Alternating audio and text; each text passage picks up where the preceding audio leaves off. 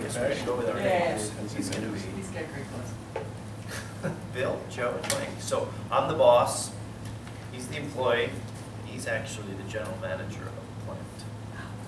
So we are going to facilitate kind of making a connection happen between the employee and the general manager, and being one of the things to make that transfer. So that's With the intent of not mastery, not purpose, but trying to give me more autonomy to do my job. Okay, good. So the setup is actually going to be, we're going to start probably the two of us in a one-on-one and then introduce him into the equation. Maybe potentially a future meeting, but we'll, I guess we'll play that, make that happen.